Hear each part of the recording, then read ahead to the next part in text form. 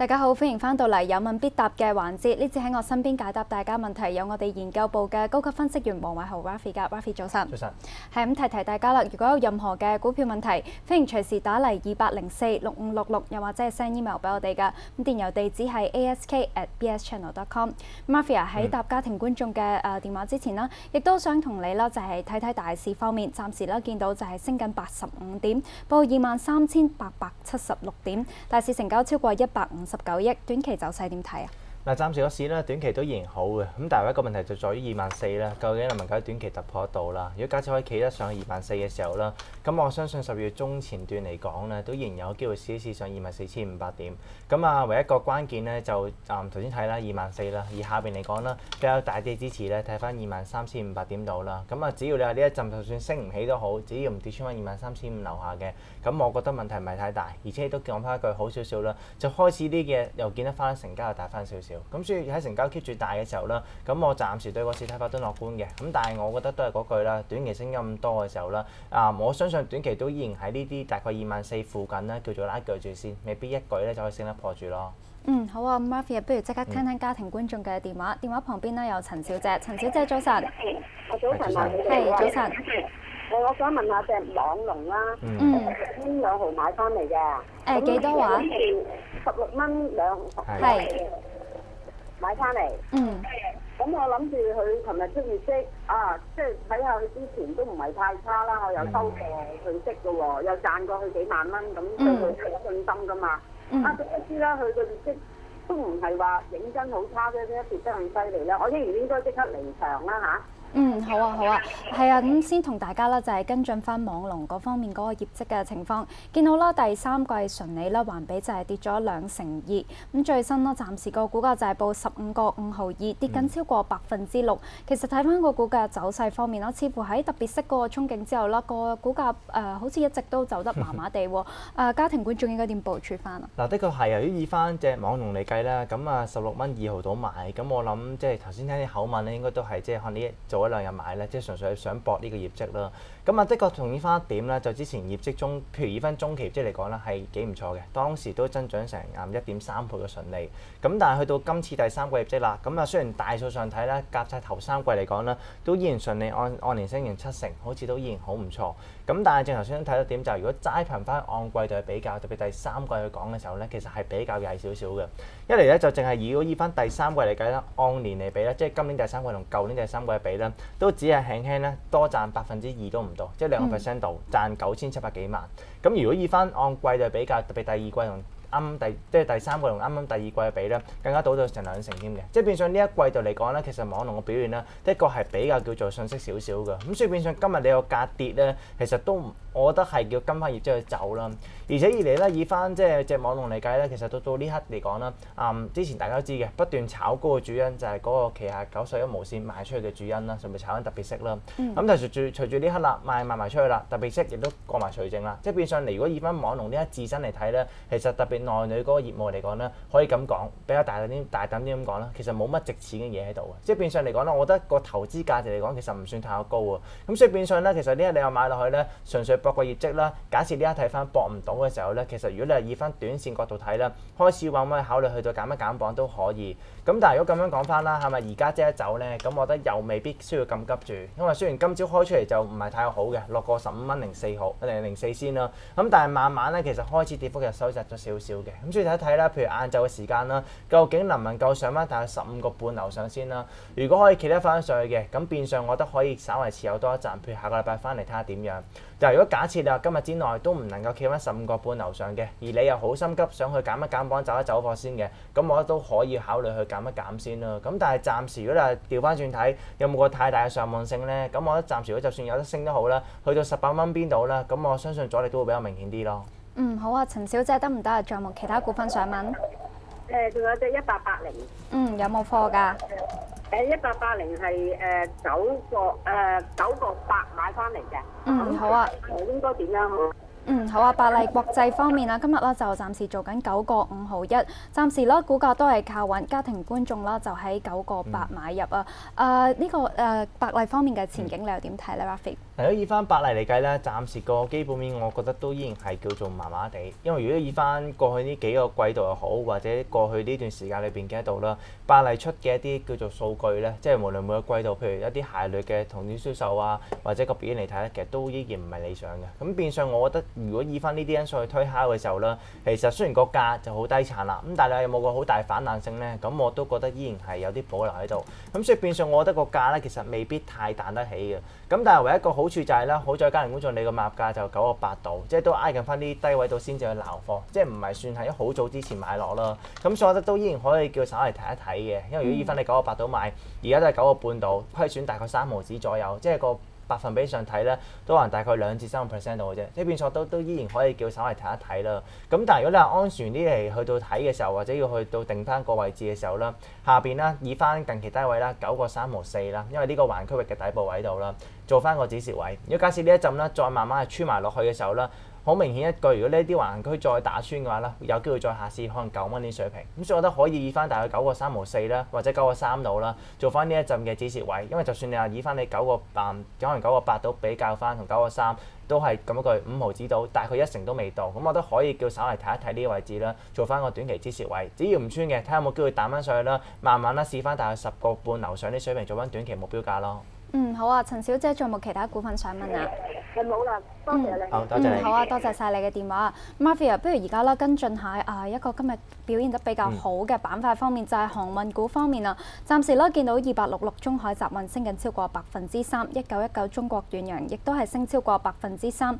至於中海發展啦，同埋太平洋航運啦，都係升緊超過4%。見到啦都有相關嘅利好消息方面㗎，就係啦呢個礦業嘅巨頭力拓啦就表示，澳洲嘅鐵礦石產量啦，嚟緊將會提升2成半。亦都見到啦，航運業嘅指標方面，波羅的海乾產貨運費指數啦，琴晚就急升咗9.3%。之前啦見到呢個板塊啦嘅走勢相對都比較落後，嚟緊可唔可以做得好啲啊？嗱，我覺得短期有望係做得好少少嘅，因為如果以翻傳統嘅一啲航運業嚟講啦，雖然不斷個案大家都知面對嘅問題就即係過去呢1-2年面對嘅問題比較嚴重，一嚟就嗰個即係船咧嗰個嘅使用性咧係不足啦，可能好多嘅船都棄置咗停喺度啦，或者嗰個即係產業過程問題不斷都存在住，咁形成成個航運業咧其實個案做得比較差，甚至乎都好跟翻就係經濟嗰個即係叫發展去睇啦。咁而過去呢1-2年嚟計，無論歐美兩邊啦，之前都唔係話叫太過理想啦，咁所以成個航運業的確啦係受咗好大嘅打擊嘅。咁但係到呢刻嚟計咧，咁我覺得的確啦可以叫稍微睇翻好少少，因為從幾個因素去睇啦，一嚟就好似頭先講到嘅，以翻成個行業嘅最大嗰個嘅指數嘅指標啦，就係波羅的海乾產物指數 BDI 啦。雖然未必隻航運股都睇呢個指數，咁但係好多時呢個指數一抽嗰下咧，其實全部即係成個板塊啦都一齊會跟升嘅。咁所以好多時大家睇呢個指數啦。咁而呢個指數啦，的確喺翻尋晚嚟計咧都升咗9%，甚至以翻近期嚟講咧，其實由低位都叫慢慢咧係回升翻唔少。咁而好多時都講嘅就係呢啲啦 BDI 嘅，即係呢個 BDI 指數啦，全做即係所謂得到運費指數啦，即係變咗有啲所謂前瞻性嘅數字睇得到嚟嘅。咁所以只要佢係稍微行先一步，慢慢升嘅時候啦，都意味住慢慢啦，大家對呢個行業，譬如話運費啊等等嚟計咧，都有個即係上升嘅睇法喺度，即係意味住成個行業嘅需求咧有機會係回暖化。呢啲當然係好少少啦，所以變相令到成個行業呢一排或者即係我覺得慢慢咧都依然有個即係所謂追落後現象啦。呢個當然第一樣嘢啦。而第二樣嘢就係航運嘅巨頭先所講力拓啦，都有啲嘅即係叫指標性嘅言論出咗嚟啦。雖然力拓就唔係話講航運業事，咁佢本身做一啲係鐵礦石相關嘅業務，咁但係大家都知道好多時鐵礦石要去到即係用嘅時候咧，之前都需要經過係即係航運去運送嘅，咁所以變相啦，如果假設佢哋都係要攞多啲量或者係要用多啲鐵礦石嘅時候，即係意味住運貨嗰個量咧都會多翻，咁自然可能對航運嗰個需求都有個回暖。咁所以只要呢啲嘅行業嘅巨頭可能有啲咁嘅即係叫比較即係實在啲嘅一啲叫言論啦講出嚟嘅時候啦，都對成個航運業嗰個回暖性啦係會比較明顯啊。咁所以呢兩個指標之下啦，的確都令到航運股我覺得呢一陣啦係會睇翻好少少。而且最尾一點咧就幾關翻就係國內方面嗰個即係情況事啦。因為其實你見到近期自從三中全會之後嚟計啦，國內有啲嘅政策、有啲嘅方向都俾大家見得到咧，就係幾幫助得到啦國內方面嘅一啲航運嘅企業啦、船嘅企業啦，或者港口企業等等。咁有邊幾個方向見得到咧？譬如之前嚟計，頭先都開始講到嘅就係成個航運業面對最大嘅問題，之前就係嗰個運力過剩嘅問題啊。即係好多船咧，之前早幾年係不斷交付、不斷做出嚟，但係做完出嚟之後咧，咁啱配合埋個經濟唔得，咁形成好多船都用唔到，劈咗喺嗰個即係叫可能港口裏邊啊，荒廢咗喺度啊，咁所以形成個運力過剩嘅問題啦。咁但係隨住之前咧，記得到就係話國務院方面咧都公布咗啲即係叫政策啦，係叫做俾翻啲補貼一啲叫船企，可能要幫助你係做翻個即係叫拆船嘅一個補貼啊，或者俾翻啲錢佢哋幫助呢啲船咧做翻個升級轉型，去到目的就係想用翻呢啲船。咁所以如果呢個情況嚟睇咧，慢慢咧，咁我相信你成個航運業或者成個造船業嚟睇咧，都會有個咩明確啲嘅一個舒緩性喺度啦。呢個當然係第一點國內嗰個政策啦。而第二嘢嚟計啦，亦都係關翻其他嘅即係叫國內嘅方向事啦。因為以翻最新嚟計咧，國內有啲報章開始講到啦，其實隨住呢個即係航運業咁低迷之後啦。其實好多即係國內啦，所謂交通運輸部嘅一個即係特別水運局方面嘅局長啦，其實喺近期一啲叫會議裏邊啦，都重點咧想去到加快翻成個航運業嘅改革，可能透過唔同嘅情況啦，去幫一幫佢哋啦，將成個航運業咧係發展到所謂嘅一個即係國家戰略嘅層面。可能譬如簡單啲講嘅，就係一嚟就優化啲港口啦，將港口升級啦，吸引多更加唔同即係唔同更加多嘅船啦去停泊你哋港口裏邊，譬如講呢啲郵輪啦，即係唔係傳統淨係一啲航運嘅一啲船啦，即係形成想成個行業啦，係慢慢咧，即係發展翻俾蓬勃翻上嚟。咁所以你會見得到咧，其實好多當然呢啲嘅方向係比較叫做長線啲。真係講真句，唔係即時會係搞掂晒或者係即係做好晒啦。因為始終你要做落去都需要時間配合啦。咁但係起碼見得到就個方向啦，其實慢慢都會係明朗化翻，亦都再次印證翻一樣嘢就係啦。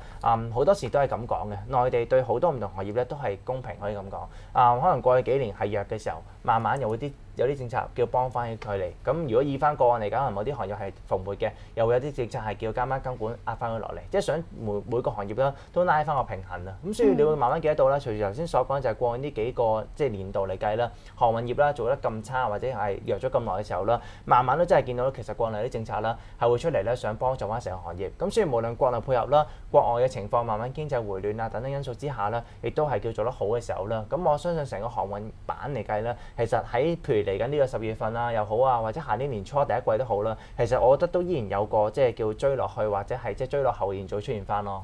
係啊 Raffia 基本面方面啦，你都可能睇得相當之唔錯。不過咧，都想問翻你，就係記得啦，之前有個比較不明朗嘅因素，咁就係見到中海集團啦同埋中遠系嘅一啲高層啦，就係被調查㗎。咁見到啦，之前個股價啦都一度係受到拖累。都想問翻你啦，嚟緊呢個因素方面，會唔會其實對公司方面嗰個營運嘅情況有幾大影響？股價啦，未來又會唔會可能繼續有個即係受到拖累嘅情況啊？嗱，如果講到呢一點嚟計咧，咁當然你話有高層去調查或者被查嘅時候咧，咁嗰下大家都記得嘅，無論中遠係好、中海係都好啦。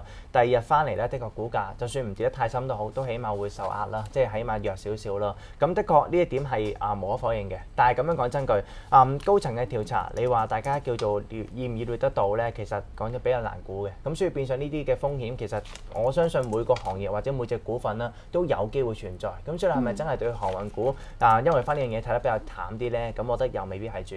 而且嚟啦，咁我覺得一點咧，其中譬如中遠系或者中海都好啦，其實喺雖然過去呢幾年係比較弱，咁但係以佢哋規模嚟講咧，絕對都係國內咧係比較大嘅一啲規模嘅企業。